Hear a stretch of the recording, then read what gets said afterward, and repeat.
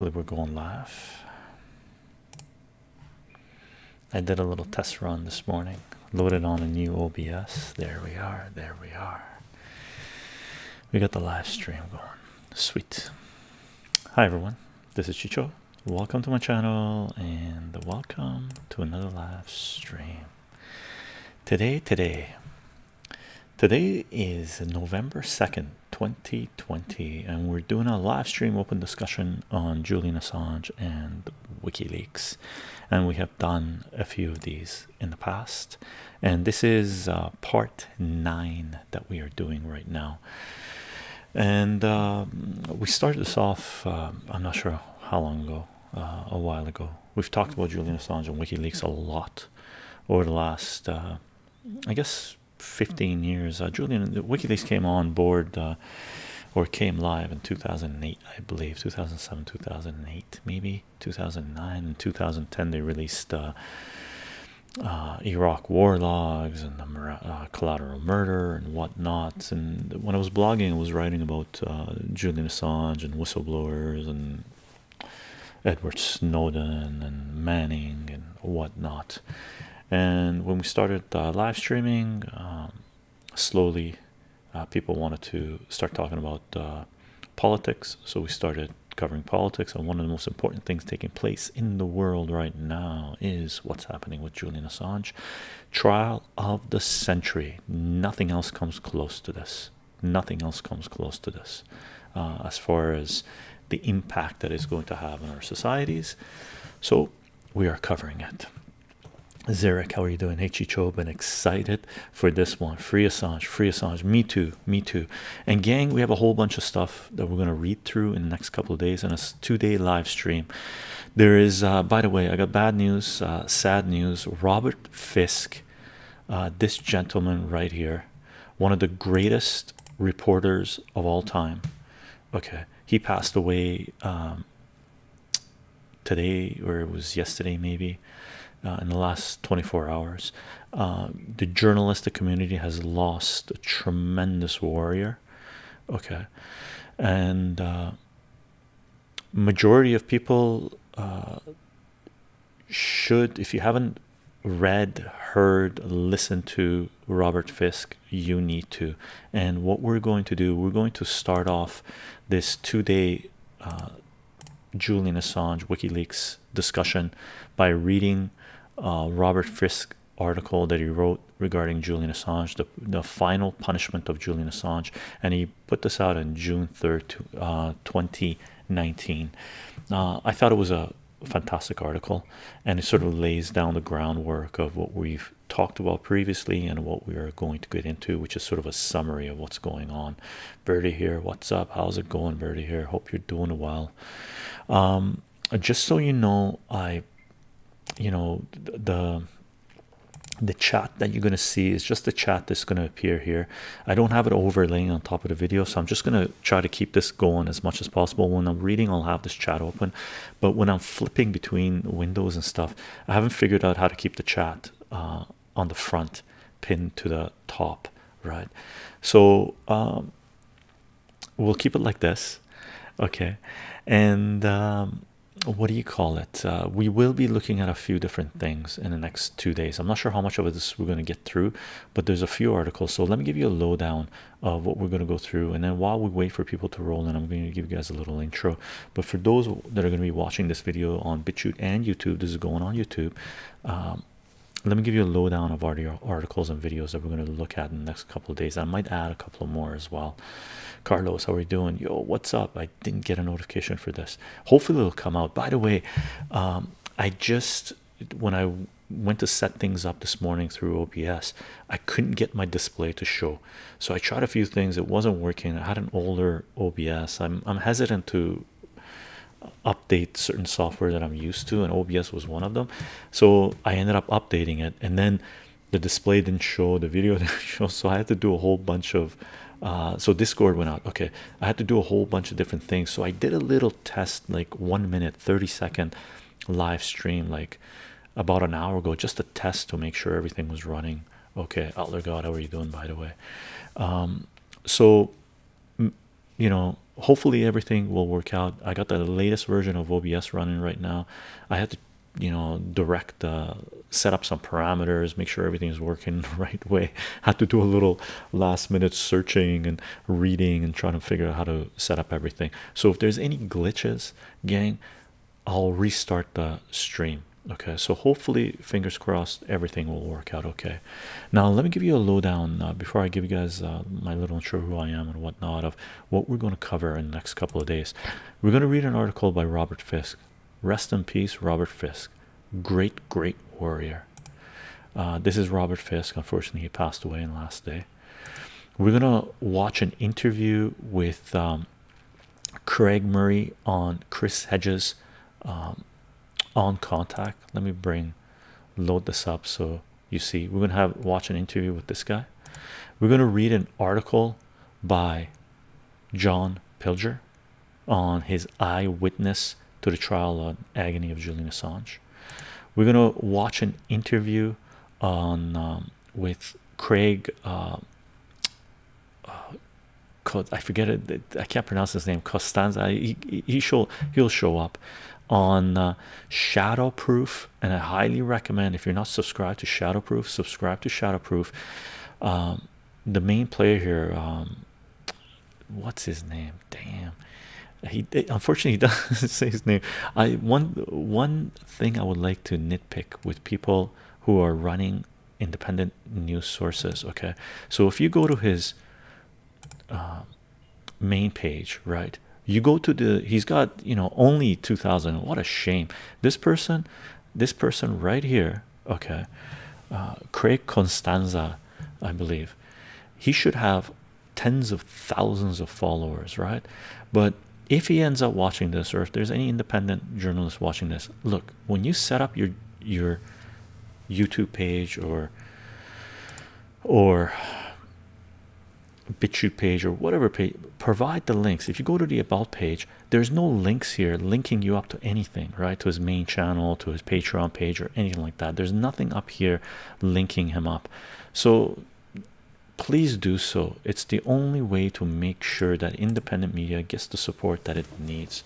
I remember Robert Miss, he interviewed Osama bin Laden. Yeah, he interviewed Osama bin Laden in the 1990s, I think 2, 3, 4 times maybe, right? Carlos, okay, damn. So I'm early, hell yeah. I thought I was late. That's awesome. What's up, Chycho? I'm doing well, Carlos. How we doing today? Just finished the last part of the video game show and tell that V64, my old cousin, was part of the early hackers to the internet, and he had one of those and never knew what it did. That's awesome. The V64 was awesome. Fantastic. Mr. Hizakaya, welcome to our live stream. So we're going to watch this interview. We're going to read an article by Pepe Escobar. Now it was pretty heavy article. I'm going to brutalize this when it comes to names of the Greek gods and whatnot, but it's a brilliant article. We're going to watch an interview with John Pilger. Okay, a brilliant interview.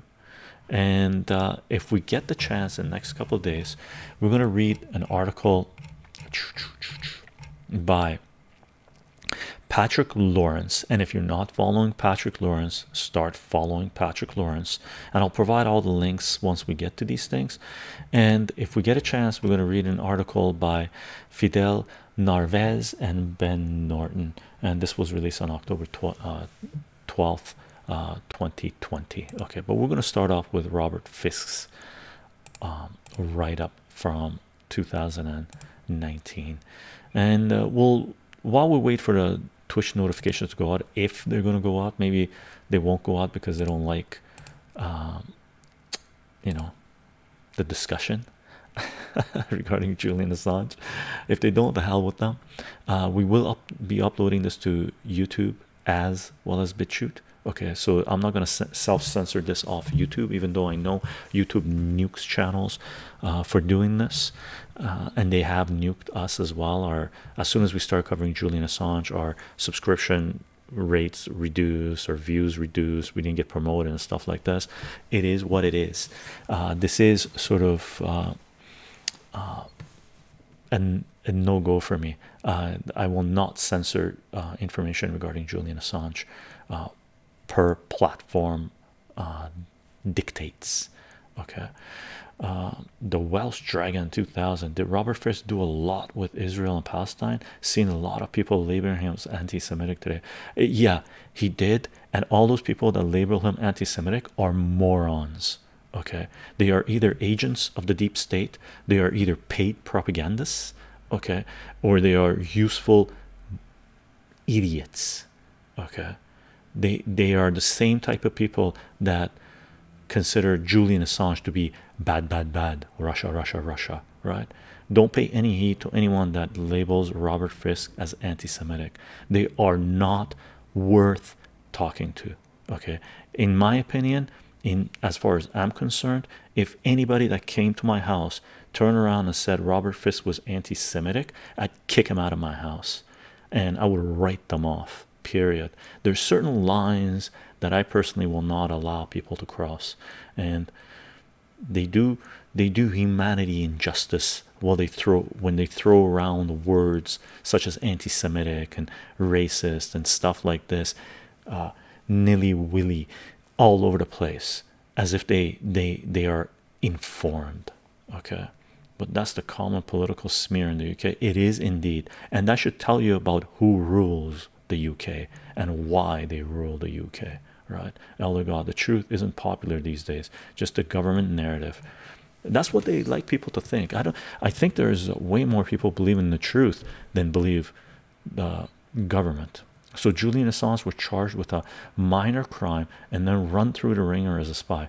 Mr. Hezekiah, Julian Assange's crimes was bringing transparency and accountability to power. Okay, and power does not like that, and they are crucifying him. Okay, yo, let's go. Notifications for second stream, only your test one. That's unfortunate. That's unfortunate. Well, we'll see if it goes out. Let me give you we'll give it a little bit more time. Let me give you my intro, who I am and whatnot. I'll do the Speedy Gonzalez style. I am on Patreon, patreon.com/chycho, chycho. If you want to follow this work, Patreon is the way to do it. I layer everything on mathematics, and that is what it is. Okay, for those of you who are supporting this work through Patreon, thank you very much for the support. We are live streaming this on Twitch. Hopefully notifications will go out on Twitch. Let people know that we are live streaming, because this is pretty important. Okay, yeah, sounds right. Carlos, people love throwing around the word racist and anti-Semitic so easily. It's starting to become this go-to for people who are blind and choose not to see realities. Yeah, it's become the same thing as turning to people and saying, "Oh, you're a conspiracy theorist." Anyone that ever says you're a conspiracy theorist to me, I just look at them as like, I can't say the word on Twitch, right? All of a sudden that person reduces their standing to me to a piece of poop on the ground, right? Like that's the level they're at. When someone turns to me and says Russia this, Russia this, Russia this, their standing, their intellectual standing goes from here down to here, right? Down to a piece of poop on the ground.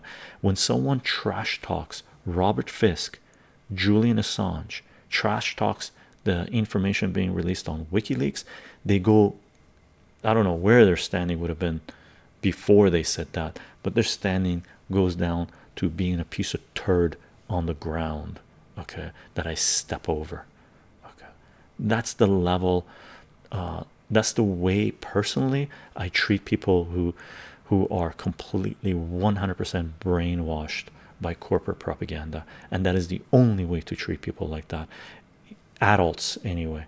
If they're new to the world, they actually are inquisitive, they want to understand, then you can engage them. If they are propagating, dictating corporate propaganda, it is useless to try to, it's not useless, you can convert them, you can inform them, but the energy required to deprogram someone on that level is beyond what I'm willing to give them. Okay, Robert Fisk is a British legend, and I am using that R word more often of late. Elder God, that R word is the perfect descriptive word for our society, and it has been for the last 20 years. I have been using the R word. When I started live streaming on Twitch, I was using the R word a lot, right? Or actually, I started using it right at the get-go, and then Donite and a couple other people said, Chycho, you can't use that word here. I'm like, what do you mean you can't use that word? That's like one of my favorite words to use, because it really describes our society, and or people, some people that live in it, right? And the education system and the political system. It describes so much, and we found out you couldn't use that word. All right, I love listening to Snowden talk. He breaks down the fuckery of the government so well. Yeah, as does Julian Assange. That's why they were trying to be silenced. I do announce these live streams 30 minutes before we go live on LO Minds, VK Parlor, Gap, Twitter. You want to follow the work, you can follow it there, or join our Discord page. The links will be in the description of this video.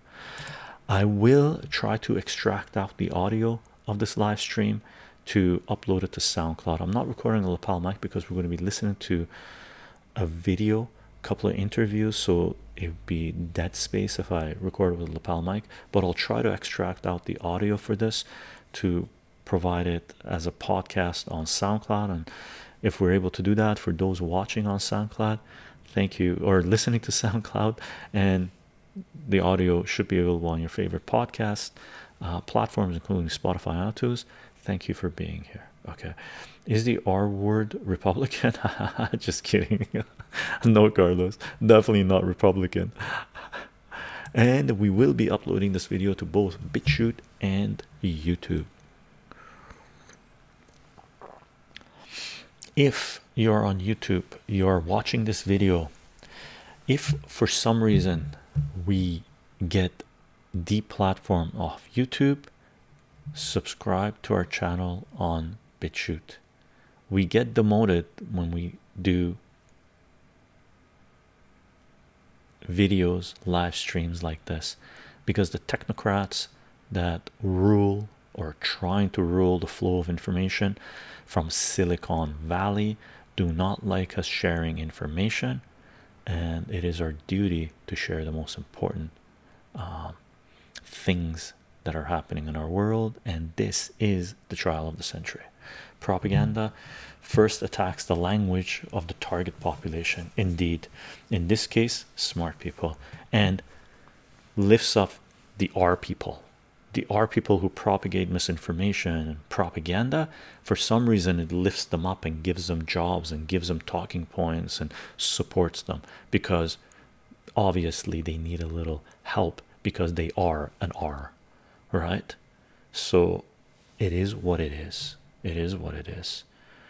And we're reaching a certain point now that it is extremely important to make sure that we are informed, which is one of the reasons we're doing this. Now, I'm not sure if Twitch notifications have gone out. I doubt it, because we have about half the people watching right now that we usually do. I'm seeing a little oh, that's the, what do you call it, the layered effect of the thing switching up way inception style, right? So let's bring this up, gang. What do you say? Should we start reading? My plan is to read this article and then watch this interview of them to essentially watch this interview. By the way, how's the sound on this? Let's do a little sound check. Okay, let me do this. The British ambassador to Uzbekistan, when he publicly denounced the Uzbek government's widespread human rights violations, including the use of torture and the imprisonment of thousands of dissidents, has daily chronicled what he correctly calls the most important trial of the century and how it is being conducted. So how's the audio for that, gang? Is the audio good for the video that we played?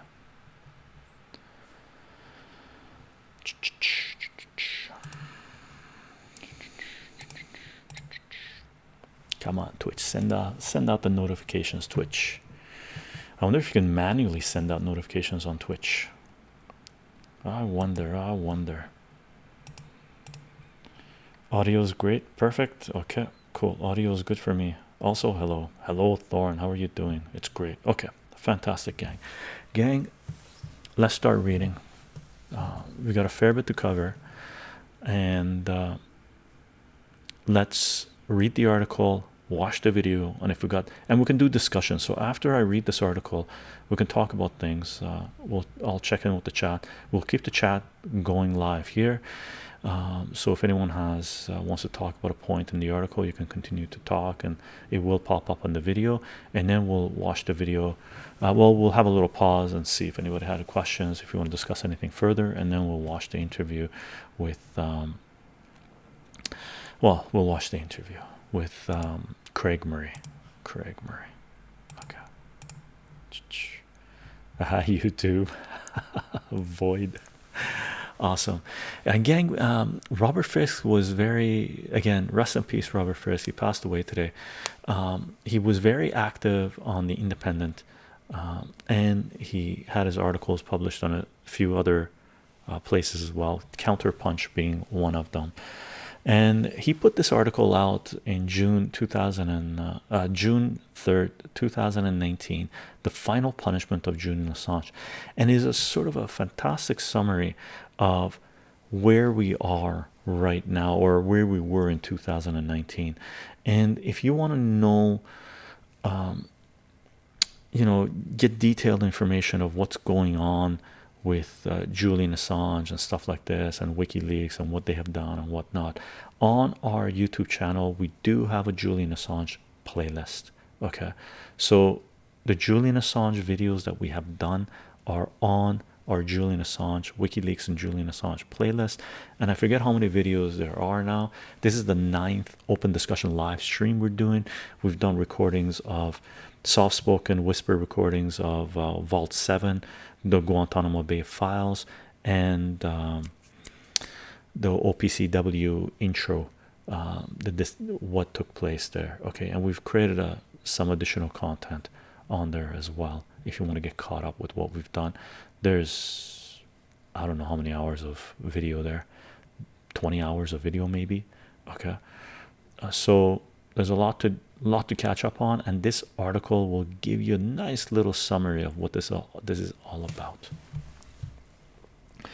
Let me have a little sip.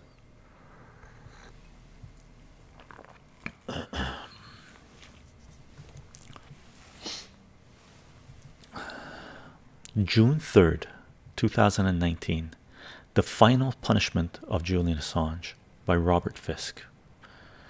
Drawing by Nathaniel St. Clair. I'm getting a bit tired of the US Espionage Act.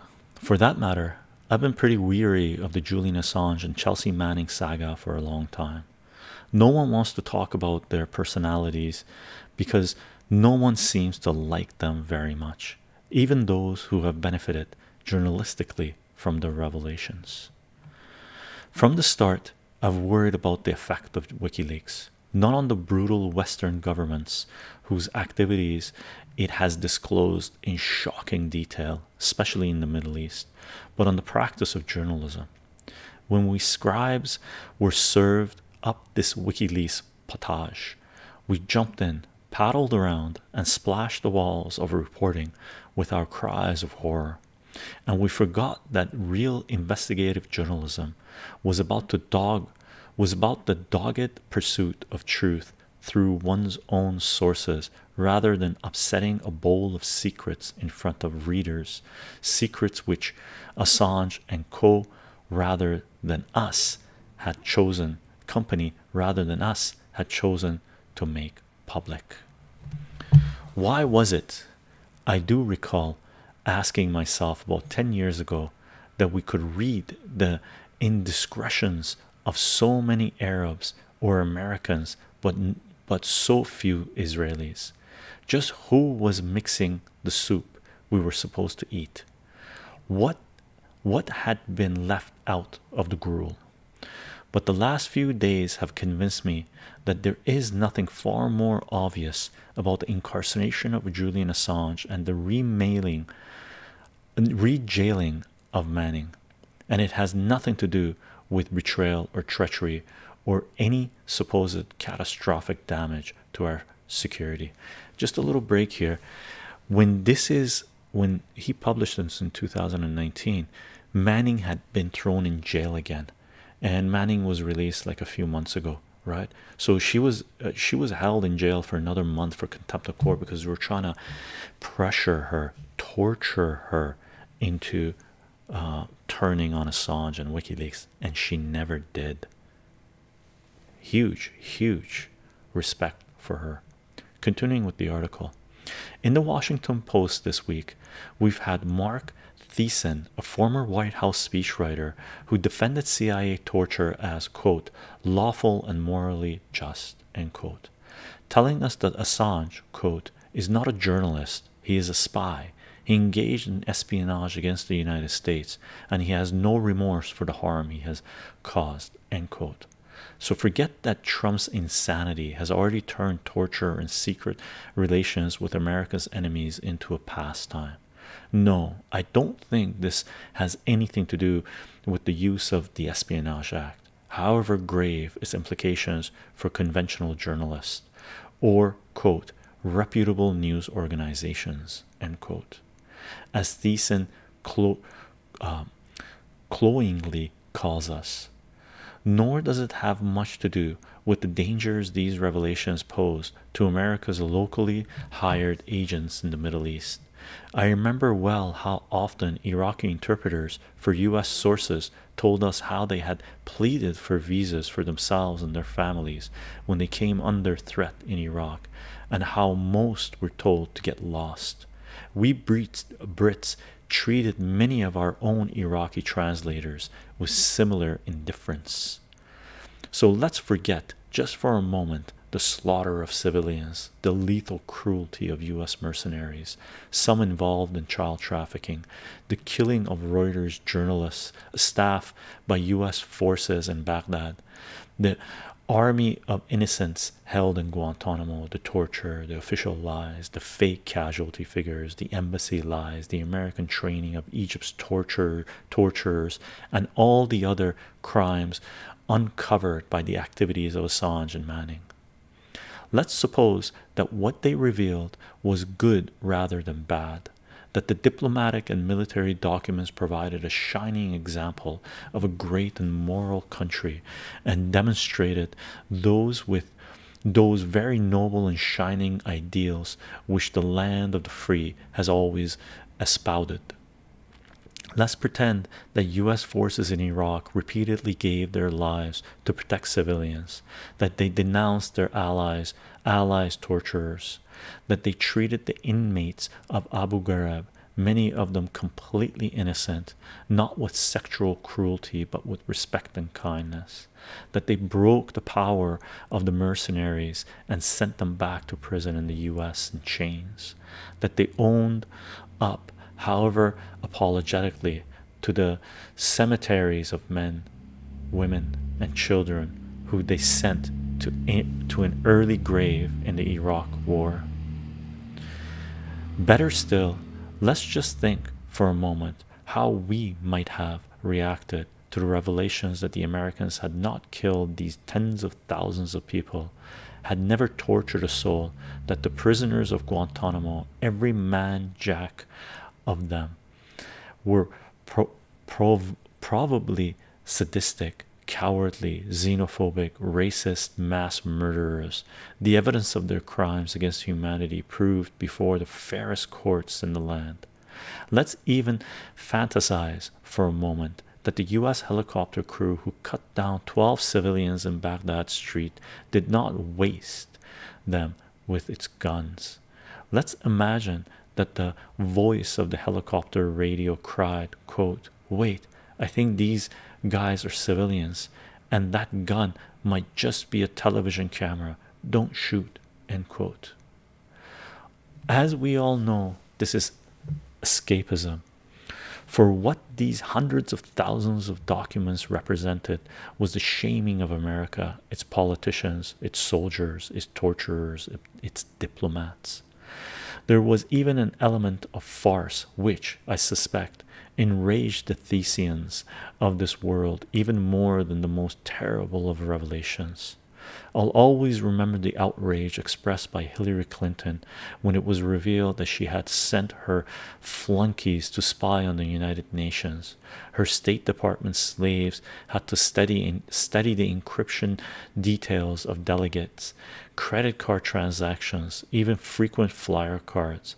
But who on this earth would want to waste their time studying the tosh emanating from the UN's hopelessly incompetent staff? Or, for that matter, who in the US wasted their time listening to Angela Merkel's private phone conversations with Ban Ki-moon?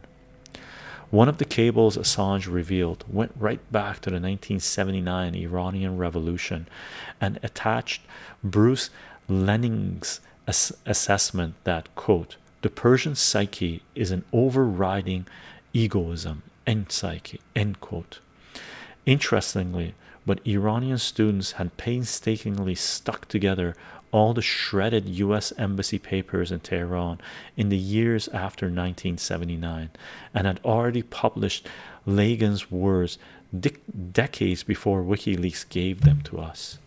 So vast was the first 250,000 document hoard which Hillary denounced as, quote, an attack on the international community, end quote, while still calling the papers, quote, alleged documents, end quote, as if they might be a hoax, that few could discover what was new and what was old.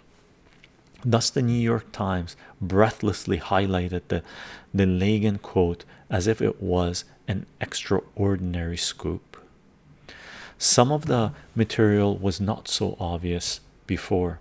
The suggestion that Syria had allowed anti-American insurgents to pass through its territory from Lebanon, for example, was blatantly correct, but the evidence of Iranian bomb making in southern Iraq was far more doubtful. This story had already been happily farmed out to the New York Times by Pentagon officials in February 2007 to be reheated in more recent years, but was largely nonsense.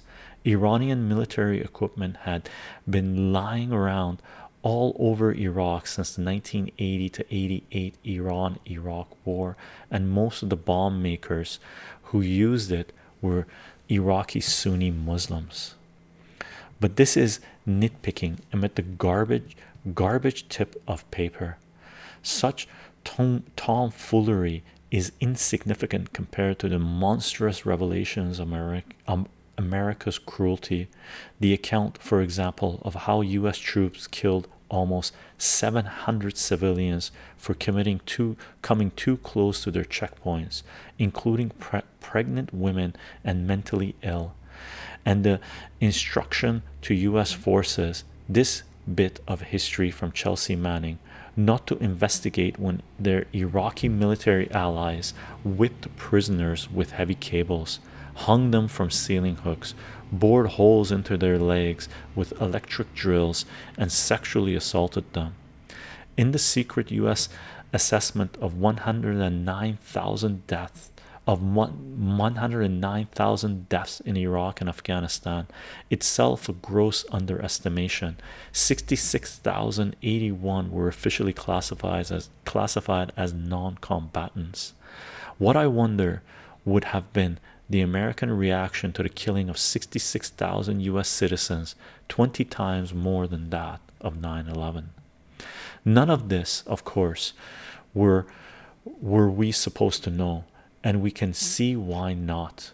The worst of this material was secret, but because it accidentally slipped into a military administration file marked confidential, or, quote, for your eyes only, end quote, but because it represented the cover-up of state crimes or on a massive scale. Those responsible for these atrocities should now be on trial, extradited from wherever they are hiding, and imprisoned for their crimes against humanity. But no, we are going to punish the leakers, however pathetic we may regard their motives. Sure, we journalists, we folk from quote reputable news organizations end quote may worry about the implications of all this for our profession, but far better we hunt down other truth equally frightening for authority. Why not find out, for example, what Mike Pompeo said in private to Mohammed bin Salman? What toxic promises Donald Trump may have made to Netanyahu? What relations the US still secretly maintains with Iran? Why it has even kept up important contact, desultory silently and covertly, with elements of the Syrian regime? Why wait 10 years for the next Assange to drive up to us with another bumper truck of state secrets? But the usual red warning light. What we find out through the old conventional journalism of foot slogging, of history via deep throats or trusted contacts, is going to reveal, if we do our job, just the same vile mendacity of our masters that has led to the clamor of hatred towards Assange and Manning, and indeed Edward Snowden. We're not going to be arraigned because the prosecution of these three set a dangerous legal precedent. What will be prosecuted? What will be persecuted for the same reasons? Because what we shall disclose will inevitably prove to our governments and those of our allies committed war crimes, and those responsible for these inequalities will try to make us pay for such indiscretion with a life behind bars. Shame and fear of accountability for what has been done by our secretly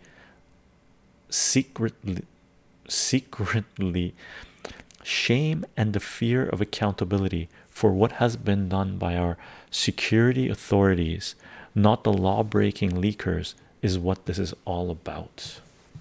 Okay, and this is by Robert Fisk, and he was a columnist on The Independent, which passed away. He passed away today, really. Okay, I thought that was a brilliant article from 2019, sort of laying down the reasons why this is taking place, right? Why Julian Assange is being crucified. And there are interviews with Robert Fisk as well, and I might find one of them relevant specifically. I found a couple, but there were other people he was debating, and the people he was debating, they're the morons that consider Robert Fisk to be anti-Semitic, or Julian Assange to be a criminal, or Manning to be whatever, right? And I don't want to give them any voice on our live stream because we've already debunked everything they had to say, right? So maybe tomorrow I'll try to find an interview with Robert Fisk specifically, or full-on discussion about Julian Assange of WikiLeaks. Yeah, very Eldergod, very informative article. And for anyone that knows what's going on with the Julian Assange case, this is a fantastic summary of what is really taking place. For those simpletons that still talk about how Julian Assange abused his cat, this article will short circuit them if they even try to think about what Robert Fisk is saying in one paragraph, let alone the whole article, because those people don't have the capacity for intellectual thought, critical thinking, right?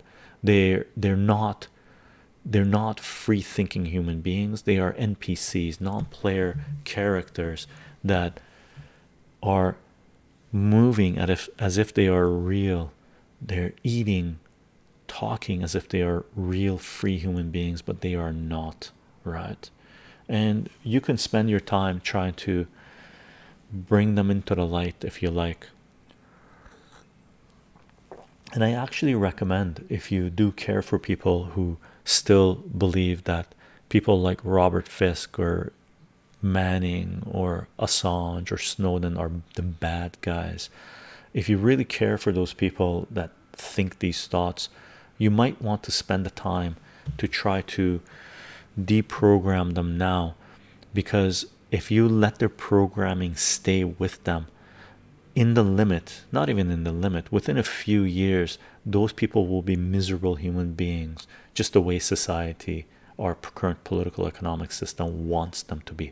Because once they are miserable human beings, they don't know what it means to be a free thinker, then the government controls them. Centralized power controls them, and it can get them to do anything, including committing genocide. Okay, so it is sort of a heavy topic, but very, very important. Gang, I don't know if you guys want to talk about this, and this is Robert Fisk, by the way, and rest in peace. Right now, what I'd like to do is take a look at a interview from On Contact by Chris Hedges, interviewing Craig Murray regarding Julian Assange's trial. And this interview was released October 3rd, 2020, like a month ago, basically, right? And Julian Assange's trial, initial extradition trial, ended about a month ago. So this sort of gives us a nice little summary of what took place during this trial. So if you guys want, we can start this up and have a listen through it. I've read and listened to all of these, what I've put together here, except for the full. I read half of Fidel Narvaez and Ben Norton's article on the gray zone. Okay, it's fantastic. And Ben Norton, I followed his work with Max Blumenthal and Aaron Mate a lot, and they do amazing work. They do amazing work, and I highly recommend, if you don't know the gray zone, okay, subscribe to they have a YouTube channel, they have a Twitter feed. You know, if you're on Facebook, I recommend not using Facebook very much, because it's garbage. And YouTube slowly is going in that direction to a certain degree. They are censoring and demoting a lot of platforms, but I highly recommend following the gray zone, okay, and checking. I mean, if you turn on notifications on their YouTube channel, you probably won't get their notifications. I don't anymore. That's been censored out. Okay. Enanor, how are you doing? What's going on? We're talking about Julian Assange. Who wait oh pigu. In my religion, Islam, we are taught that you can speak to the Prophet Muhammad, to be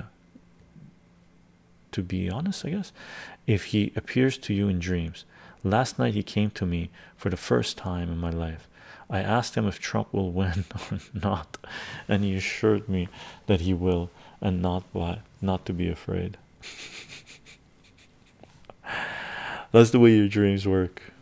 Well, that's election news. Tomorrow we'll see what happens, and it really doesn't matter, in my opinion, if it's Kang or Kudos that wins. Okay, it's irrelevant.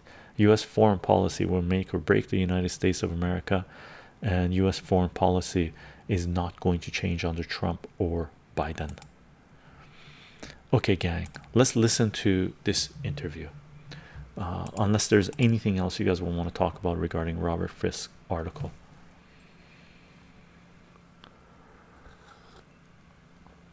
Let's kick it up. Let's listen to this interview. I totally agree with that appraisal. Yeah,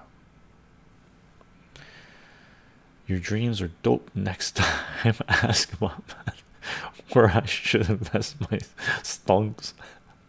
Crafter, I mean, there's a difference in what the outrage would be. Indeed. Gang, interview. I hope the sound is okay. If you have problems with the sound, let me know.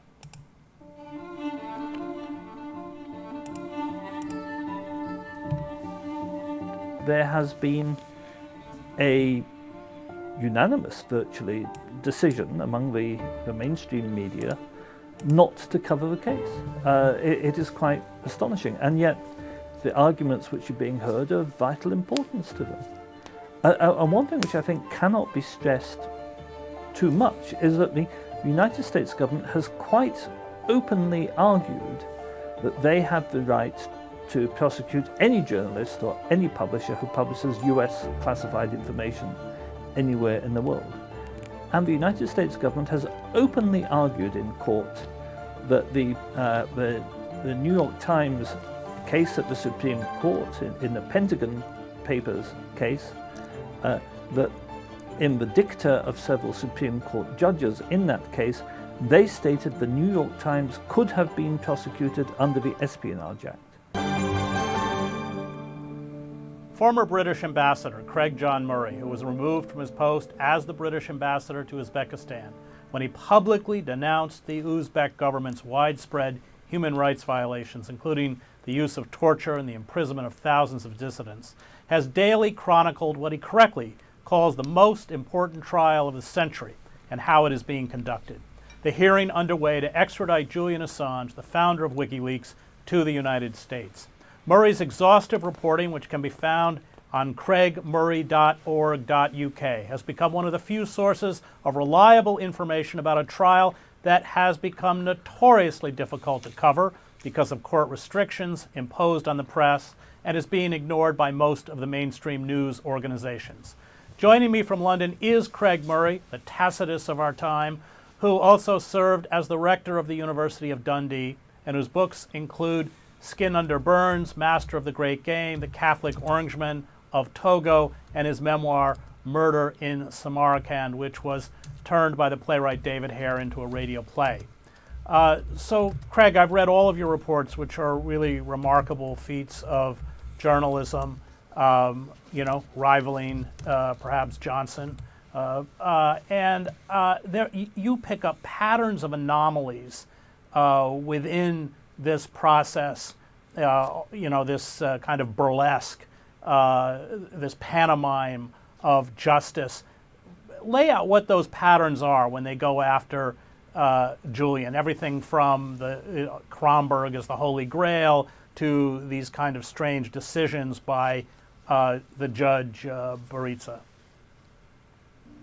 Yeah, you're quite right. There are several underlying patterns of happening, which really throughout the trial have dictated what goes on. One of those is that the witnesses for the prosecution cannot be cross-examined. So there is a U.S. Assistant Attorney from the Justice Department, Gordon Kronberg, who has given huge amounts of evidence which state essentially that prison conditions in the United States are absolutely fine, that there's not too much chance that Julian Assange would be held under special administrative measures, and numerous other very contentious statements. And he cannot be cross-examined on those statements. U.S. Government psychiatrists giving evidence about treatment of prisoners within the U.S. prison system cannot be cross-examined. And yet the prosecution can cross-examine all the defense witnesses. That's one example of the kind of structural inequality in these proceedings. But it's by no means alone. It really is quite remarkable the way that witnesses have been demeaned, have been humiliated, have been assaulted as to their integrity. And there's been a pattern to this. Every single defense witness has had their qualifications traduced, no matter how qualified they are, and a very large number of them have been professors of their subject. They've had their good faith assaulted. It's really been quite extraordinary. Very difficult to see good people subjected to this. And of course, overall, you have the overarching peculiarities. For example, the US-UK extradition treaty, specifically at Clause 4, excludes extradition for a political offence, and plainly what WikiLeaks are accused of doing in terms of publishing classified information about war crimes, effectively, that's the very definition of a political offence. It wasn't done for financial gain. It wasn't done for any other motive than the political. And yet, the U.S. government and British government stance has been that clause of the treaty does not apply because it is incompatible with the British government legislation that implements the treaty. And that's really quite extraordinary, to say you are extraditing somebody under a treaty, but that a clause of the treaty under which you are extraditing does not apply. So there are, they're numerous. I could sit here for full evening just outlining the anomalies in the case. Can you talk a little bit about the decisions by the judge? She's been very interventionist. One of the things you've noted in your reports is that she actually writes up her decisions on a laptop before she hears the testimony in the courtroom, but she's also excluded important witnesses for the defense. Can you talk a little bit about how she's conducted this hearing? No, that's very true. And I would slightly correct you to say that certainly she reads out from a laptop pre-written judgments which are written before she hears the arguments. Of course, what happens is that if there's a procedural decision to be made, both sides have submitted written arguments and she has those to go on. But then they argue the case in front of her in court. She's briefed on the arguments. And sometimes those briefings can take a couple of hours as prosecution and defence argue as to which way this call should go. And some of these are very big calls. They're calls as to how long the proceedings should last. They're calls as to whether witnesses should be seen in secret. They're calls as to whether witnesses may be called at all. They're calls as to whether there can be closing speeches. There are many key procedural issues on which she has ruled. And in every case, she brings with her into court rulings which have been written before she hears any of the arguments. So the entire charade of listening to the counsels arguing is entirely meaningless. And the point on which I would correct you is that you said that she brings into laptop judgments which she has written on her laptop, and that may well be true. But all we can say is she brings in judgments that somebody has written as she brings in on her laptop. There's been a concerted effort to essentially keep this trial from being covered. You're one of just a handful of people who's been allowed into the courtroom. I think you got in as part of the kind of family group, if I'm not mistaken. Talk a little bit about, and when you follow the proceedings, it's almost understandable because of this kind of almost farcical Gilbert and Sullivan type charade that's taken place. But talk about the mechanisms by which the British government has employed, several of them, to essentially keep the media out. And then, of course, the irresponsibility on the part of much of the mainstream media, which, including my old employer, the New York Times, who's just ignored the case, ignored the hearing. Yeah, no, a couple of very, very important points there. The trial is heard in virtual secrecy. There are 42 seats in the public gallery in this particular court at the Old Bailey. Only 5 of us are allowed into the public gallery, and I'm there every day on the grounds I'm apparently Julian's uncle. In my family we had people we called uncle who weren't actually uncles. It's not an unknown thing to have family uncles. So I'm Julian's uncle for these purposes. But only 5 people in the public gallery. And then there was supposed to be video access for NGOs and the media. But all, I believe, certainly virtually all, and I believe actually the whole lot of NGOs were cut off by the judge on day one, and that's groups as as big and formidable as Amnesty International and Reporters Without Borders had their access cut on the morning of the first hearing at the Old Bailey, as did members of the European Parliament. And the judge explained that she decided it was in the interests of justice that their access should be cut. But how it is in the interests of justice that Amnesty International should not be allowed to follow the trial is something which nobody has yet explained, which it's impossible to understand. It is open to the major media organizations to follow it, and there's no particular reason that I understand why the Washington Post nor the New York Times can't get a video link. They would be able to get a video link, but they just haven't bothered. There has been a unanimous, virtually, decision among the mainstream media not to cover the case. It is quite astonishing, and yet the arguments which are being heard are of vital importance to them.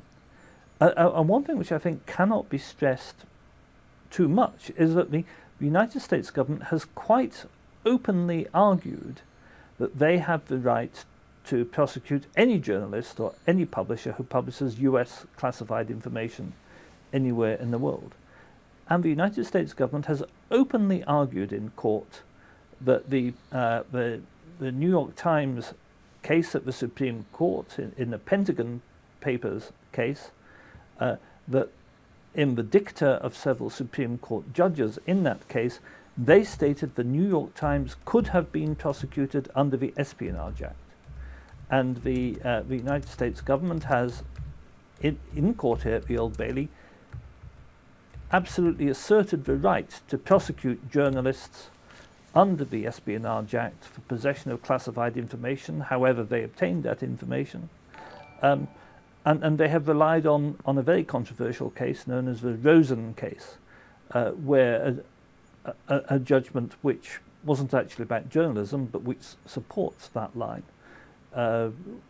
was made, but wasn't actually ultimately progressed by the Justice Department, because the Justice Department at the time thought it was contrary to the First Amendment. But this is an absolutely open and undisguised assault on the freedom of the press and on the First Amendment by the American government, which in terms seeks to reverse the New York Times decision in the Pentagon Papers case.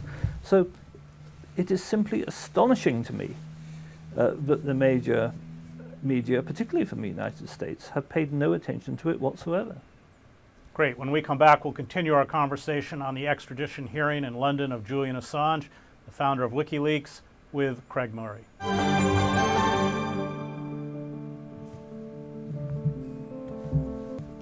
Welcome back to On Contact. We continue our conversation about the extradition hearing of Julian Assange with Craig Murray. So I want to ask about the superseding indictment. There have been, I think 3 indictments, if I follow that correctly. So the United States, the prosecution for the United States, suddenly brings up a completely new indictment, which I think the defense doesn't get until 6 weeks before the trial, and it charges him with criminal activity, helping Edward Snowden free from Hong Kong, which he was never charged with as a crime. This kind of stuff, various, breaking into banks and stuff in Iceland. And from those of us who are watching from a distance, it appeared that the tactic was to get away from any idea that this was politically motivated, which of course it is, but then into the trial, with so little coverage, they suddenly pivoted, as you pointed out, to say, quite shockingly, in open court, that yes, the New York Times and other publications could be charged under the 1917 Espionage Act. That is an act that was instituted essentially for passing state secrets to a hostile foreign power. It wasn't used 3 times between 1917 and the Obama administration, including after Ellsberg, there was an abortive. His trial was finally aborted because of illegal activity on the part of the Nixon administration, and then Obama used it quite heavily, I think 9 times totally. So I found that fascinating. Why do you that was my theory. I'm curious as to what you thought, why they began one way and then just came out quite brazenly with this statement. It's really a very interesting question. I mean, you're right in that the second superseding indictment was brought in at the last minute. It brought in a whole raft of completely new charges relating to this very strange informer in Iceland, and that informer is himself a convicted sexual offender with a child sexual offence to his name, and had been convicted of impersonating Julian Assange and of stealing money from WikiLeaks in an Icelandic criminal court. So we thought they would then, go that way, and the defence were not allowed time to prepare against this new indictment. The judge refused them an adjournment to prepare. So we expected to hear a lot on this new indictment, but in fact we heard nothing whatsoever. Then we had a couple of days in which, or 3 days at the start of these hearings, in which the US government concentrated on this line that the prosecution is all to do with Julian Assange's collusion with Chelsea Manning, and therefore it did not affect respectable media outlets like the New York Times or the Washington Post. But that didn't go well either, because a series of very, very impressive defence witnesses, particularly Daniel Ellsberg, but others as well, absolutely demolished that line of attack. We then had this very strange thing that happened where there was a 2-day break because the junior counsel for the United States claimed that her husband was possibly having COVID and needed the COVID test. So the court stopped for 2 days. And that was a kind of time out. The prosecution was plainly reeling at that stage from a number of very strong witnesses and needed a new tactic.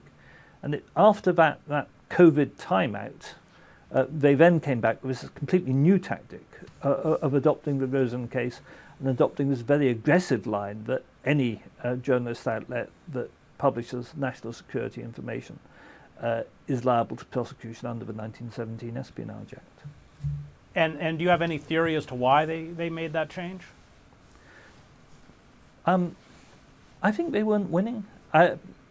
I think their argument that there is a difference between Julian Assange and a mainstream media journalist plainly wasn't holding water. I mean, you could argue, they tried to make an argument that Julian Assange cultivated Chelsea Manning, but then so many witnesses stated even if that were true, that would be no different to how, say, Deep Throat was cultivated during the Watergate crisis. But but you couldn't really differentiate between what Julian Assange was doing and normal journalistic behaviour. The attempt to make that differentiation plainly was not holding water.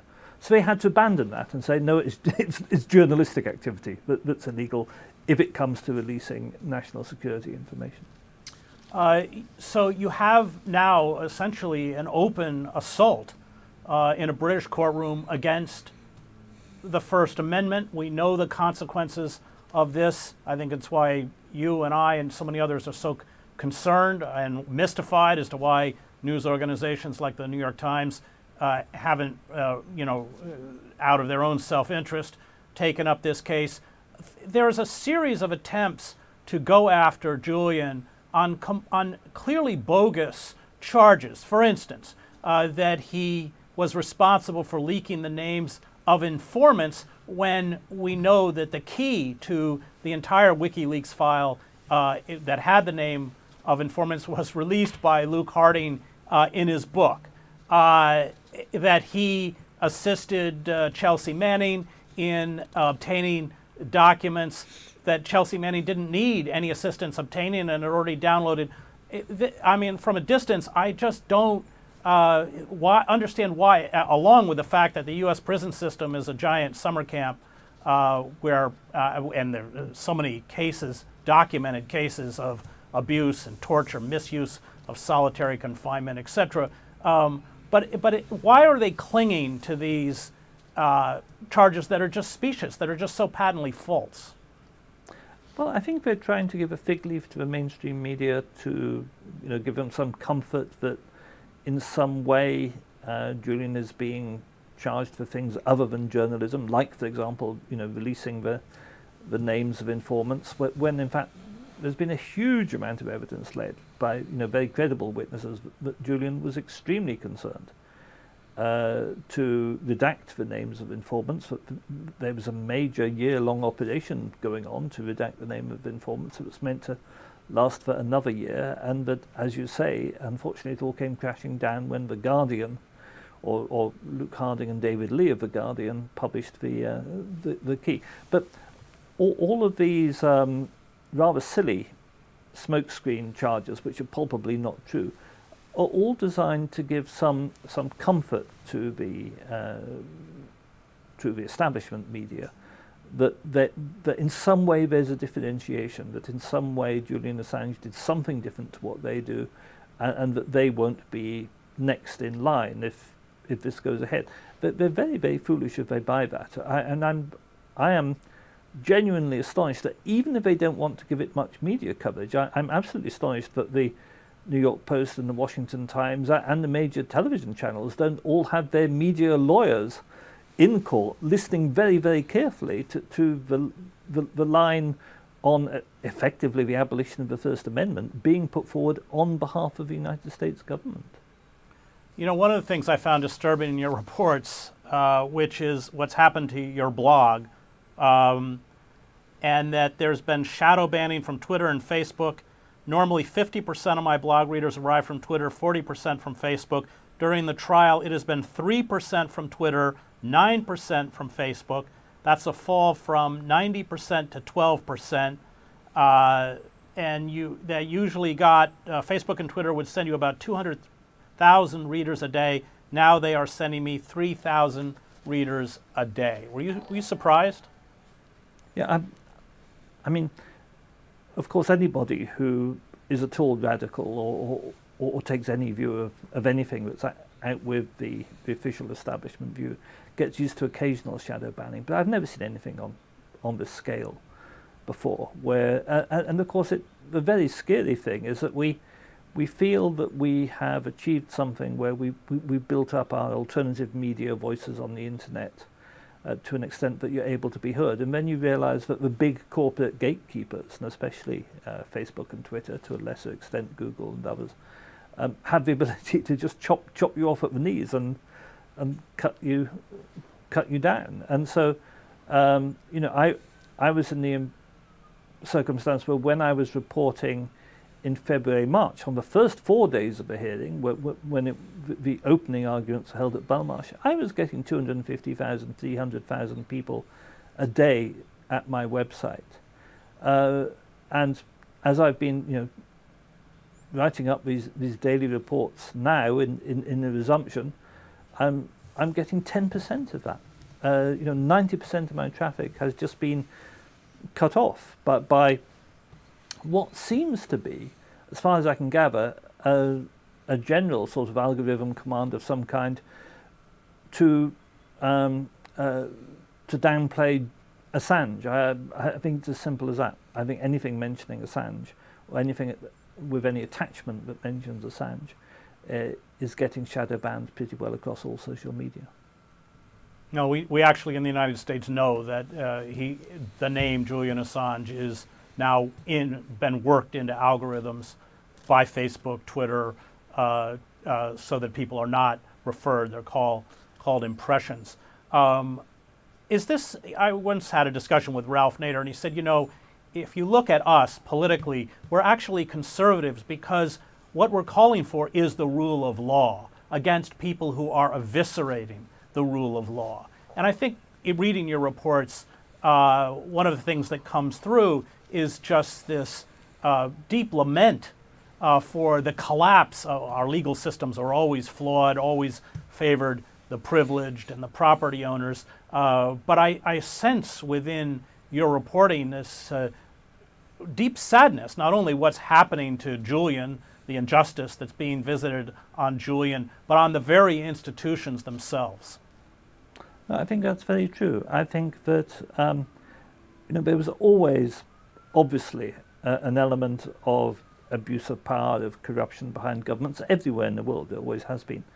But I think that the institutions of liberal democracy, to some extent, used to abide by their own professed principles, and now, sadly, that's disappearing. And even a place like the Old Bailey, which is the place which has the famous statue of blindfold justice outside it, the original one, it no longer stands for justice of any kind, and we're seeing a horrific abusive process. Yeah. And it is difficult.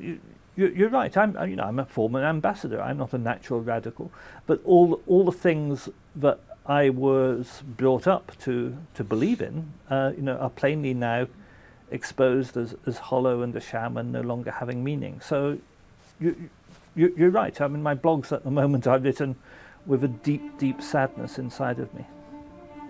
Great. That was Craig Murray, author of the blog craigmurray.org.uk, which I urge you all to subscribe to as I have. Thank you very much. Thank you. So Craig Murray has been blogging, or was blogging, daily on the Julian Assange case. He was attending the hearings, and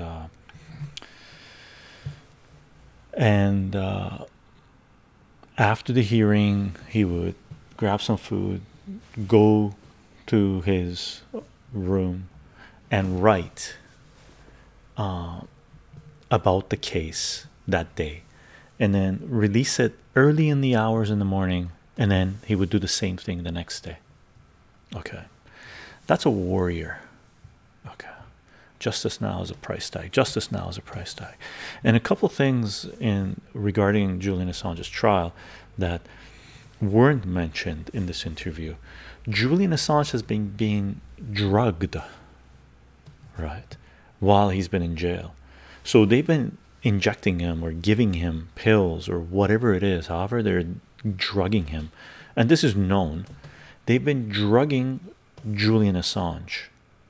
Okay, unbelievable, right? He didn't have access to his lawyers for the longest period of time. In court, he was separated into a plexiglass cage where he couldn't interact with his lawyers. He had to get on his hands and knees to talk to them, right, through a hole in the cage. Okay, and the reason that the US government was going after him was changed for 2 years or something. They were saying, oh yeah, we're coming after them, the extradition here is about this. Just before the trial began, they changed their plea, right? It is a show trial that you would never have seen on this level in the USSR or any other totalitarian dictatorship or any other brutal government, right? This is as bad as it gets. And the judge for this case, also her husband is connected with companies that have been profiting from war. It is the biggest show trial that I know of, and we're witnessing it in real time. Okay, just now is a price. I'm keeping it simple. Abolition of justice by the one, yeah, abomination of justice by the 1%. Heartbreaking, unbelievable, right?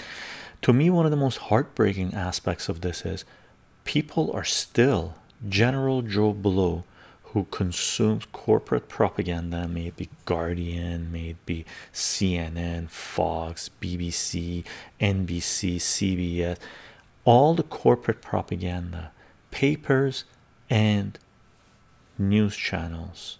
Okay, they've been programming people to believe it's okay to crucify a journalist that is trying to bring accountability and transparency to power. Unbelievable.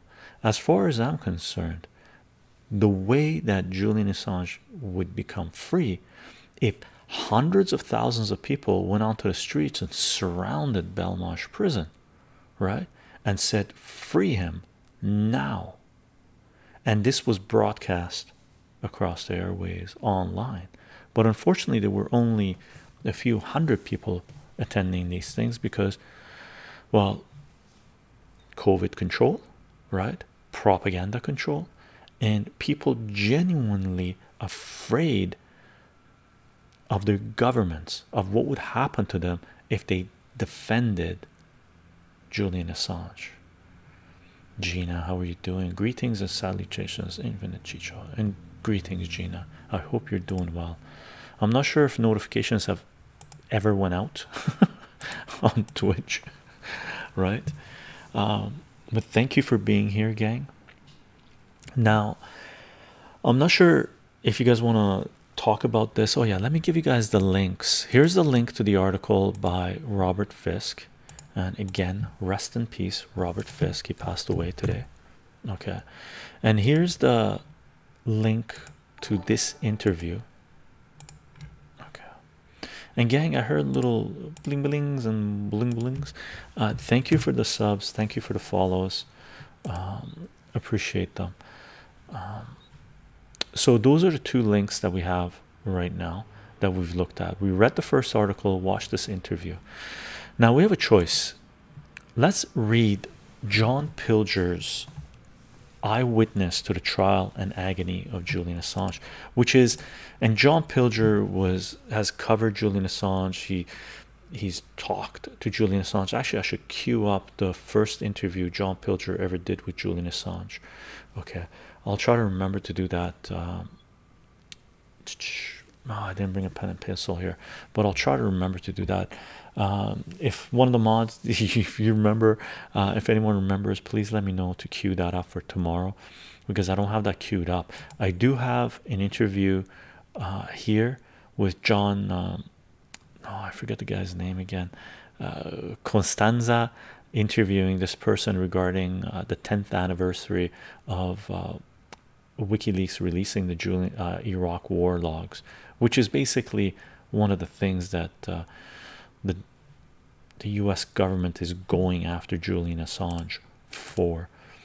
Say it again, the information. Elder God, it's the first interview that John Pilger did with Julian Assange. Okay, so the interview of John Pilger with Julian Assange. I was meaning to do that, but this morning, but Robert Fisk's news of Robert Fisk's death got me sort of seeking one of his articles that I wanted to read. I knew he'd written about Julian Assange, but I wanted to pick one that was it took it to the core of what's wrong with it, right? And I also had a little bit of hiccup with OBS uploading the new version on it to get the display working and live streaming working and stuff like this. How about we read this article by John Pilger? And this is, and gang, if you don't know who John Pilger is, you've never read real journalism. You've never watched political documentary to its capacity. Okay, he's put out documentaries about lots of political documentaries, and one of his most famous ones is Year Zero, regarding Cambodia. Okay, and it came out in 1970 74, 73 or something like that. It was broadcast in US Airways once on PBS at like 1 o'clock in the morning, and it was never ever broadcast again for I don't know how many years, like a decade or 2 decades, because the centralized government told PBS they were not allowed to broadcast Year Zero, John Pilger's Year Zero, regarding the war in Cambodia, Vietnam War and stuff like this. Okay, so highly recommend John Pilger, as well as Robert Fisk and Craig Murray, of course, and Chris Hedges.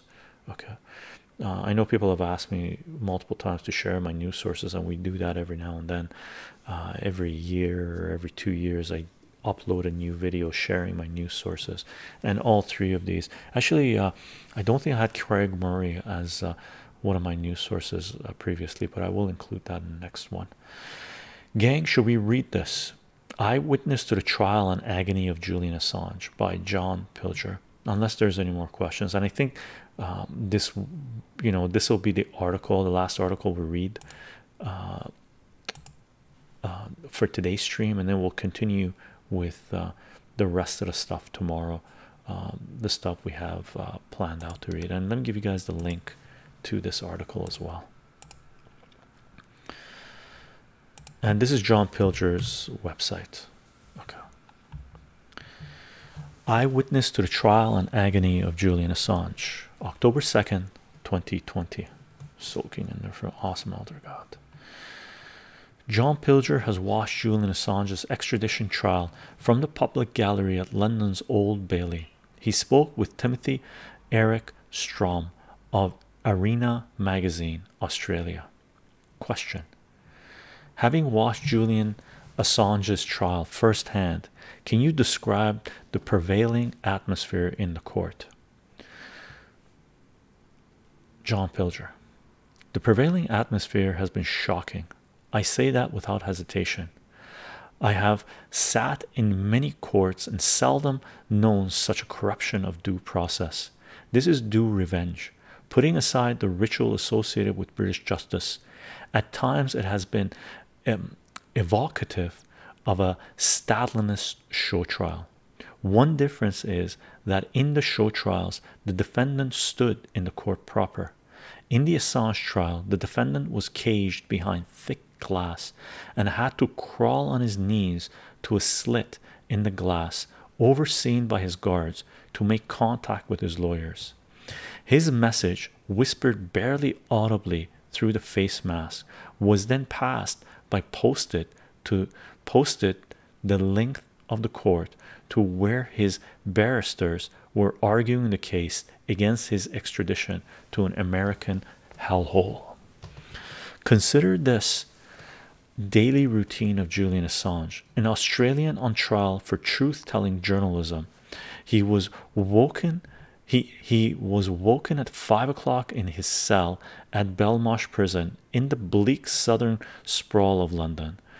The first time I saw Julian in Belmarsh, having passed through half an hour of security checks, including a dog snout in my rear, I found a painfully thin figure sitting alone wearing a yellow armband. He has lost more than 10 kilograms in a matter of months. His arms had no muscles. His first words were, "I think I'm losing my mind." I tried to assure him he wasn't. His resilience and courage are formidable, but there is a limit. That was more than a year ago. In the past 3 weeks, in the pre-dawn, he was stripped, searched, shackled, and prepared for transport to the Central Criminal Court, the Old Bailey, in a truck that his partner, Sella Morris, described as an open-ended coffin. It has one small window.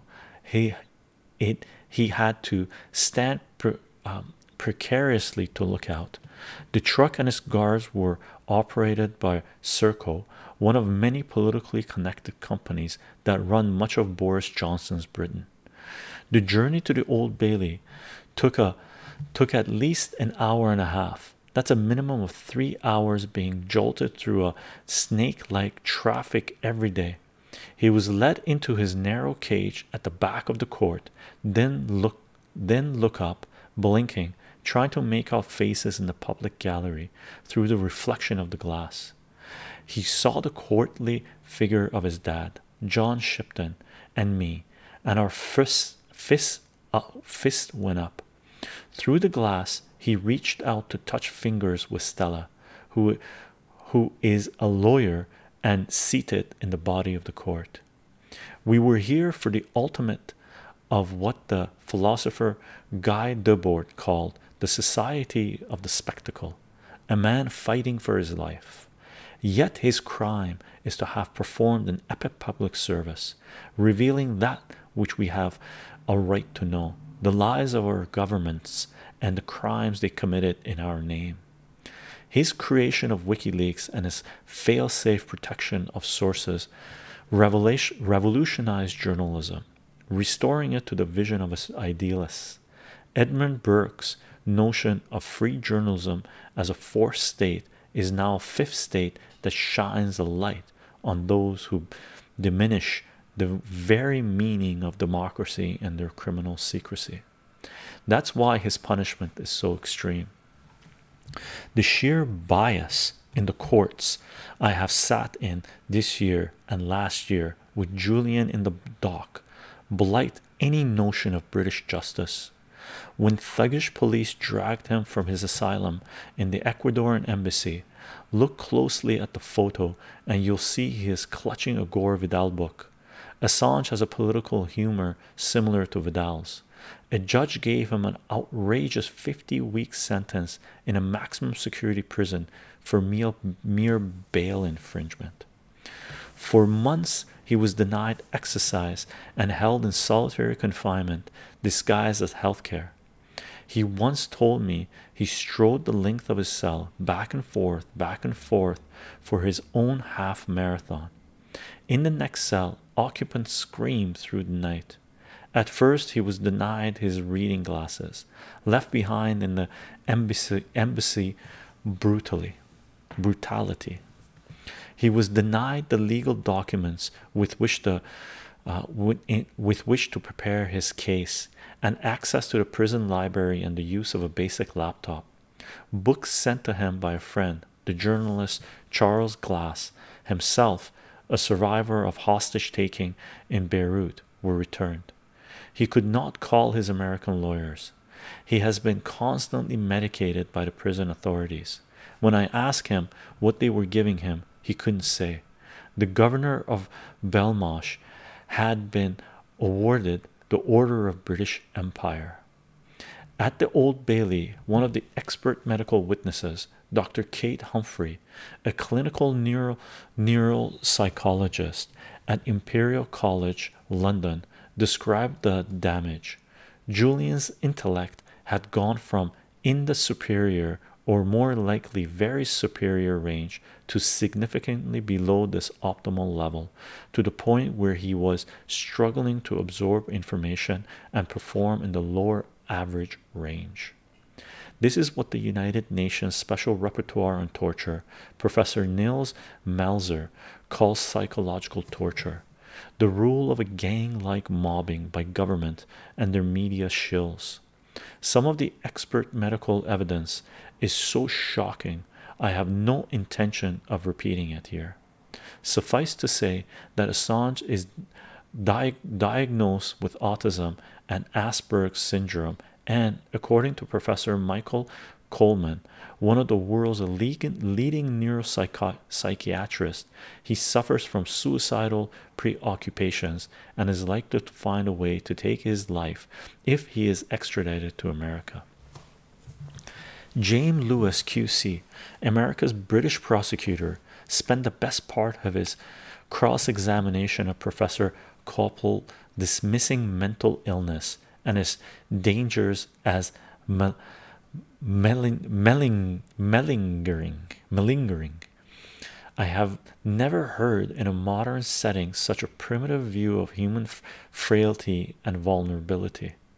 My own view is that if Assange is freed, he is likely to recover a substantial part of his life. He has a loving partner, devoted friends and allies, and the innate strength of a principled political prisoner.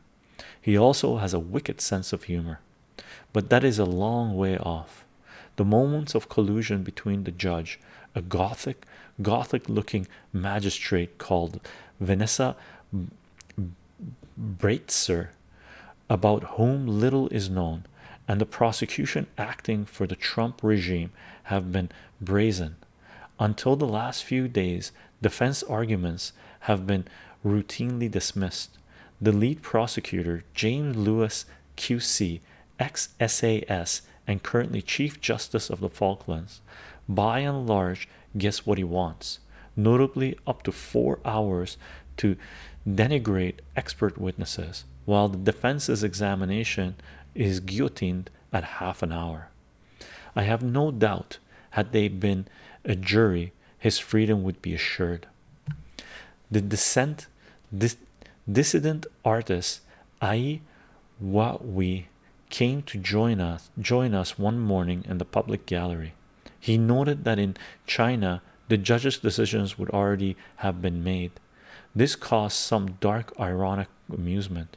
My companion in the gallery, the astute diarist and former British ambassador Craig Murray, wrote, quote, I fear that all over London a very hard rain is now falling on those who for a lifetime have worked within institutions of liberal democracy that at least broadly and usually used to operate within the governance of their own professed principles. It has been clear to me from day one that I am watching a charade unfold. It is not in the least a shock to me that Beretzer does not think anything beyond the written opening arguments has any effect. I have again and again reported to you that where rulings have been made, she has brought them into court pre-written before hearing the arguments before her. I strongly expect the final decision was made in this case even before opening arguments were received. End quote. The plan of the US government throughout has been to limit information available to the public and limit the effective access to a wider public of what information is available. Thus we have seen the extreme restrictions on both physical and video access. On complicit mainstream media has ensured those of us who know what is happening are very few in the wider population. There are few records of the proceedings. They are Craig Murray's personal blog, Joel Lurer's living reporting on Consortium News and the World Socialist website, American journalist Kevin Costala's blog, Shadowproof, funded mostly by himself, has reported more of the trial than the major US press and TV, including CNN combined. In Australia, Assange's homeland, the coverage follows a familiar formula set overseas. The London correspondent of the Sydney Morning Herald, Lakita Burke, wrote this recently, quote, the court heard Assange become depressed during the 7 years he spent in the Ecuadorian embassy, where he sought political asylum to escape extradition to Sweden to answer rape and sexual assault charges. End quote. There were no rape and sexual assault charges in Sweden. Burke's lazy falsehood is not uncommon. If the Assange trial is the political trial of the century, and I believe it is, its outcome will not only seal the fate of a journalist for doing his job, but intimidate the very principles of free journalism and free speech. The absence of serious mainstream reporting of the proceedings is, at the very least, self-destructive. Journalists should ask, who is next? How shaming it all is. A decade ago, The Guardian exploited Assange's work, claimed its profit and prizes as well as a lucrative Hollywood deal, then turned on him with venom. Throughout the Old Bailey trial, two names have been cited by the prosecution: The Guardian's David Lee, now retired as investigations editor, and Luke Harding, the Russophobe and author of a fictional Guardian scoop that claimed Trump advisor Paul Manafort and a group of Russians visited Assange in the Ecuadorian embassy. This never happened, and the Guardian has yet to apologize. The Harding and Lee book on Assange, written behind their subject's back, disclosed the secret password to a WikiLeaks file that Assange had entrusted to Lee during the Guardian's partnership. Why the defense has not called this pair is difficult to understand. Assange is quoted in their book declaring during a dinner at a London restaurant that he didn't care if informants' names in the leaks were harmed. Neither Harding nor Lee was at the dinner. John Coates, an investigative reporter with Der Spiegel, was at the dinner and testified that Assange said nothing of the kind. Incredibly, Judge Beretzer stopped Coates actually saying this in court. However, the defense has succeeded in demonstrating the extent to which Assange sought to protect and redact names in the files released by WikiLeaks, and to no credible evidence existed of individuals harmed by the leaks. The great whistleblower Daniel Ellsberg said that Assange had personally redacted 15,000 files. The renowned New Zealand investigative journalist Nikki Hager, who worked with Assange on the Afghanistan and Iraq war leaks, described how Assange took extraordinary precautions in redacting names of informants. Question: what are the implications of this trial's verdict for journalism more broadly? Is it an omen of things to come? John Pilger: the Assange effect is already being felt across the world. If they displease the regime in Washington, investigative journalists are liable to prosecution under the 1917 U.S. Espionage Act. The precedent is stark. It doesn't matter where you are. For Washington, other people's nationality and sovereignty rarely matter. Now it does not exist. Britain has effectively surrendered its jurisdiction to Trump's corrupt Department of Justice. In Australia, a National Security Information Act promises Kafkaesque trials for transgressors. The Australian Broadcasting Corporation has been raided by police and journalists, computers taken away. The government has given unprecedented powers to intelligence officers, making journalistic whistleblowing almost impossible. Prime Minister Scott Morrison says Assange must face the music. The perfidious cruelty of this statement is reinforced by its banality. Evil, wrote Hannah Ardat, comes from a failure to think. It defies thought, for as soon as thought cries to engage itself with evil and examine the premises of principles from which it originates, it is frustrated because it finds nothing there. This is the banality of evil. Question: having followed the story of WikiLeaks closely for a decade, how has this eyewitness experience shifted your understanding of what's at stake with Assange's trial? I have long been a critic of journalism as an echo of an unaccountable power and a champion of those who are beacons. So for me, the arrival of WikiLeaks was exciting.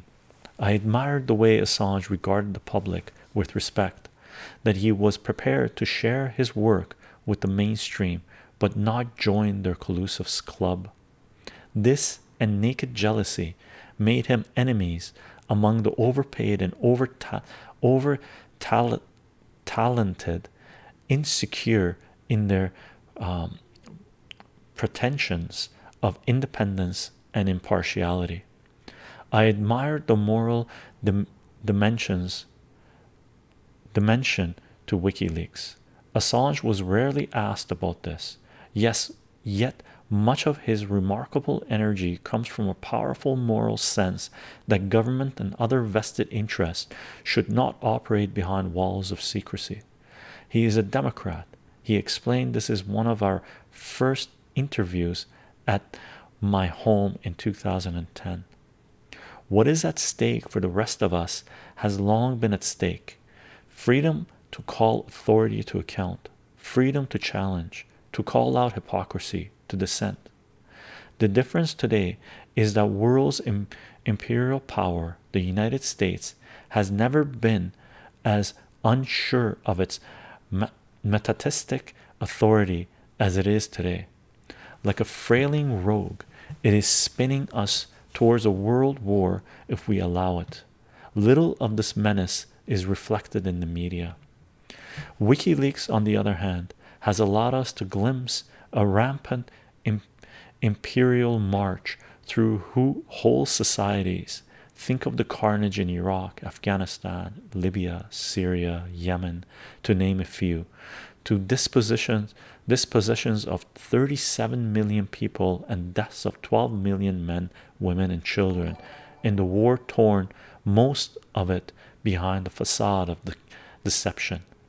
Julian Assange is a threat to these recurring horrors. That's why he is being persecuted, why a court of law has become an instrument of oppression, why he ought to be our collective conscience, why we all should be the threat. The judge's decision will be known on the 4th of July. Powerful article by John Pilger. Okay, powerful article by John Pilger, an extremely important article by John Pilger. Okay, very powerful, very important. And gang, he mentions Kevin Costanza in this article, and this is an interview on Kevin Costanza's. I'm going to give you guys this link as well. I highly recommend you join his channel. Julian Assange is a hero indeed, and this interview is 30 minutes long. So if there is you know, if there is no questions and stuff like this, or anything you guys want to discuss further right now, we can. Hello Bark, how are you doing, Lark Bark? If you like, we can listen to this interview or save this interview, and we can start with this interview tomorrow morning and just have a discussion for the last, you know, rest of the 20 minutes of this live stream, which might be a good idea. Maybe we'll, because I don't have you have Pepe Escobar's article to read as well, and this is a shorter piece that I could do in 20 minutes, but I don't want to rush through things, and if need be I might do 3 Julian Assange streams. This is stuff that is important. So right now I'm going to try to for tomorrow. I remember, Elder God, I know you're going to remind me, John Pilger's first interview with Julian Assange, and there's a couple of articles that I would while I was reading these that came to mind, that I have read in the past, that I might try to you know, find for tomorrow, and just archive them and see if we can get to them and read them. Right. I'm overloaded with all the US lies. Elder God, I think for me what we are witnessing is extremely, even though it's painful, it's positive that what we are witnessing come to light is important. This would never have happened if WikiLeaks and Julian Assange didn't come on the stage.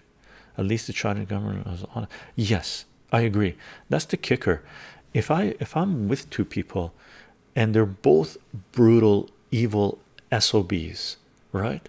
And one of them is telling me I'm a brutal, evil SOB and I'm gonna mess you up, and the other one's saying I'm your friend and I'm here to help you, but they're the same piece of crap as this person, I have respect for this person because they're honest, and I detest that person even more than this person that is honest. Okay, absolutely, the US lies can make your head spin insanely. The darkness of America's, and it's not just the United States, Lark Bark, it's central power. Look at the UK government. This trial, this show trial, this farce, this crucifying of Julian Assange is taking place in the UK. It's taking place in the UK. is taking place where the Magna Carta came to be, right? So it's not just the United States, it's the UK, it's Australia. Look at what's going on in Australia. Look at Canada. Look at New Zealand. Look at the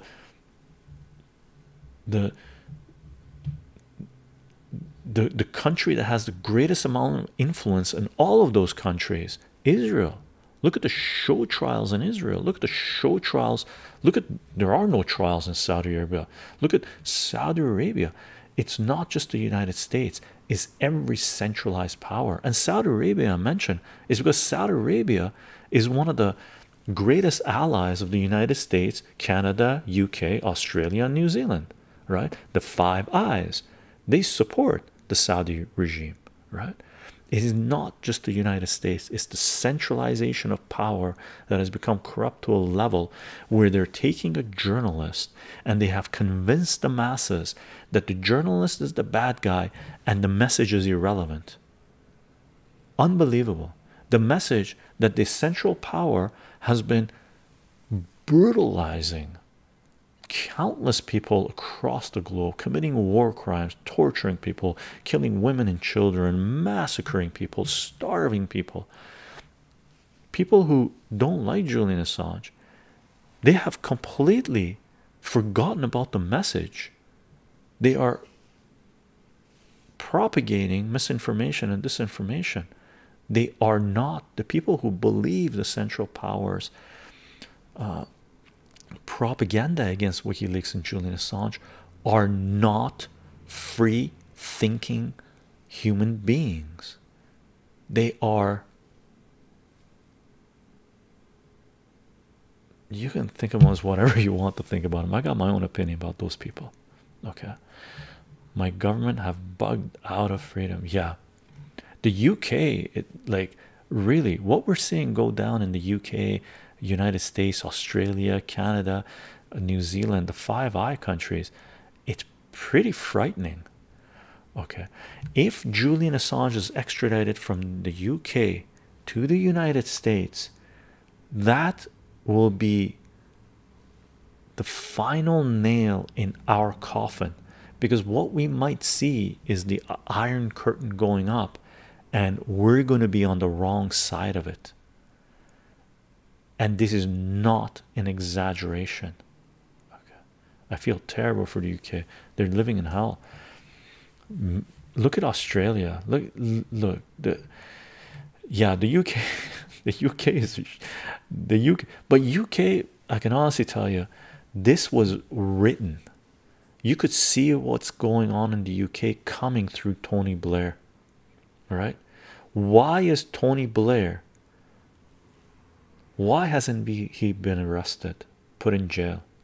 And the same question for George Bush, Cheney, Rumsfeld. Until we hold those that have committed war crimes in our countries accountable, we will not be free of these totalitarian regimes. Okay, waking up many sleeping people now. Yeah, gang, should we call the stream? I tried my best to read things properly. I stumbled on a few words, and I hope it all came out okay. I hope it all came out okay. Amazing information, and I will definitely have the links to these articles in the description of this video. And Tony Blair is sitting in the high table, I'm sure of it. Yeah, Tony Blair, man, that guy. Unbelievable, unbelievable, right? Unbelievable. Mods, thank you for being here. Thank you for taking care of business. Okay, and let me put this back up, and I gotta put this on because I need to have access to it. Exciting times, gang, exciting times. Grow forest. I wish we all could grow forest. We could, I guess. We just got to buy the land and make sure we get our governments back, right? Let's call it Evil Camelot. Evil Camelot. Where's Excalibur when you need it, Elder God? Where's Excalibur when you need it? Right? Gang, thank you for being here. And we're going to do this again tomorrow at 10 a.m. PDT. Part 10, I guess, because this is part 9 of our Julian Assange stream, right? We're going to do it again tomorrow, read some more articles, look at some more videos, okay, interviews, lectures, or whatnot. Interviews, for the most part, interviews we're going to watch, okay. And ideally, I might try to find a Julian Assange short, that compilation that we might watch as well. And if there's anything you think is worthy of us sharing, post it on our Discord page. Aside from that, gang, I am on Patreon, patreon.com/chycho, chycho. If you want to support this work, you can support this work on Patreon. I don't put anything behind paywall. Everything's Creative Commons, and there's a layer of mathematics behind everything. Vernon Coleman has an interesting video on BNT. Okay, no worries, I'll catch it on BitChute or something. Twitching Jason, how are you doing? Oh no, I missed it. Yeah, sorry, Twitching Jason, it doesn't look like Twitch notifications went out, but I'll load it up on BitChute.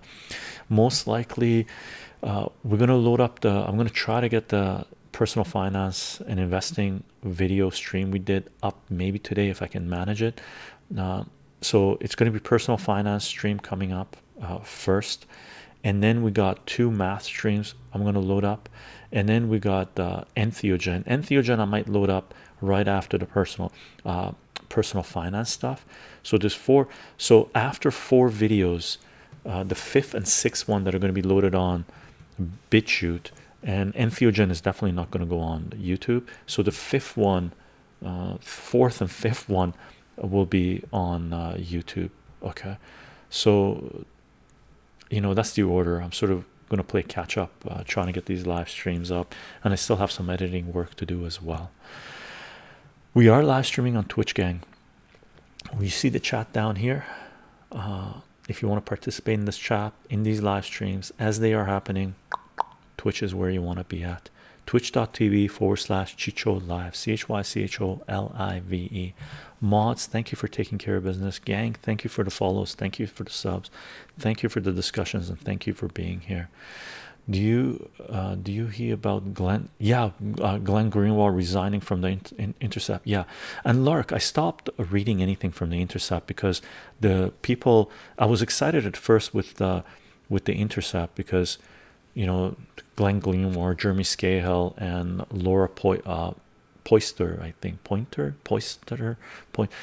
Laura, they started it, but unfortunately they brought in Mahidi or whatever that garbage person's gatekeeper of information is, right? And that guy's full of Russiagate and propaganda and garbage. So unfortunately they tagged themselves together with big money, right? A technocrat. And I followed some of their stuff and I could see the garbage coming in, and it was just a matter of time until Glenn Greenwald was gonna step away from that. And I'm waiting for Jeremy Scahill to leave as well. I stopped listening to Jeremy Scahill's podcast as well. Okay, thank you, Thug Mike. My pleasure. Thank you, Lark. Yeah, morning streams are not best for political streams. Maybe we'll do more later. Later on in the evening. Yeah, they're bringing in neoliberal nonsense. Is disappointing. Yeah, Jeremy Scahill should go solo as well, but he's being paid well, right? Hopefully he has money saved up and he can get together with Glenn Greenwald and they create a new thing. We're in a renaissance right now. We're seeing disruptive innovation kick in. All of these platforms that are lying to the public, that are propagating misinformation and disinformation from central power, they need to be gone, right? And they are losing membership. Facebook came out and said, oh, they didn't get as many members joining, right? Twitter, their stock dropped $12 since last week, right? Like 30%. 20%, whatever it was, 20% since last week, because, well, people are going into other platforms that are free speech platforms, right? Good riddance to them. Good riddance to them. Disruptive innovation. I'm stealing that. Haha, indeed. Please share and share. Like, I reckon 80% of Chichonians are in North America. Yeah, they are. I'm back. Actually, there's a few in Europe. Elder God, there's a few in Europe. Gang, I do announce these live streams 30 minutes before we go live on LO Minds, VK Parlor, Gap, and Twitter. Okay, you can follow some of the stuff we're sharing there, and of course participate in our Discord discussions. There's a few hundred people there now on Discord sharing a favorite information and talking to each other and challenging each other and stuff like this, which is fantastic, right? Including me, right? So it's a good place to be to share information, right? Lark Bark, another propaganda think tank. What a travesty. And yes, I love The Intercept, but it's unfortunate. Yeah, I will try to extract out the audio of this live stream and load it up onto SoundCloud when I get a chance. Okay, soundcloud.com/chycho. And any podcast, any audio that we're loading on SoundCloud should be available on both Spotify and iTunes. And we will be uploading this video to BitChute and YouTube. We're not sharing any of the political live streams that we do, current events live streams we do, or entheogen live streams we do on Twitch, on YouTube. They're all going on BitChute. However, my red line is Julian Assange. If we are, since we started loading Julian Assange streams on YouTube, we have been demoted. There's no doubt about it. Shadow banned, or we're not being promoted. I'm pretty sure people are being unsubscribed without unsubscribing themselves and stuff like this. You can just see the data. I'm a data freak, right? I love my mathematics. I analyze data, and looking at the data, there's definitely shadow banning and censorship happening on YouTube. And they have been deplatforming people. I'm not sure right now they're not deplatforming anyone that's talking about Julian Assange. They're just demoting them, right? We'll take the demote hit. We've taken it from day one. We'll continue to take it for Julian Assange. However, those of you watching this on YouTube, if you find my channel disappearing, if you find this space that we've created disappear on YouTube, know that we got deplatformed. Go to BitChute, because we've shared information, right? We've done the Vault 7 readings, we've done the Guantanamo Bay file readings, we've done the OPCW readings, we've talked about Julian Assange, we've talked about the technocrats, we've talked about this information, right?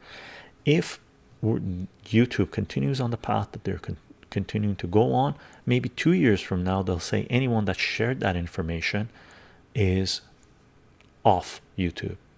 Just letting you know, giving you a heads up. Okay, and if you want to support this work on those platforms, you can like, you can share, you can comment, you can participate in the discussions. And if you're on YouTube, you can join YouTube membership. There's a button down there, and I believe if more people join YouTube membership, maybe we'll start being promoted more, because YouTube is about money aside from censorship, controlling information, right? Long live for UK. Be safe, everyone. Be safe. Boris the Clown will be held accountable for this, for his R. YouTube is evil. Gang, thanks for being here, and I'll see you guys tomorrow, 10 a.m. PDT PST, Pacific West Coast time, West Coast of Canada, United States, tomorrow. Okay, I'll work on it, Elder God. Once I start getting funds in, I'm gonna start building my own disruptive innovation instead of piggybacking on these platforms that are censoring information. All right, we're here for the long game, brother. We will. Bye, everyone. See you tomorrow. Don't miss it. We got a lot more info to go through, and I hope you have a fantastic day.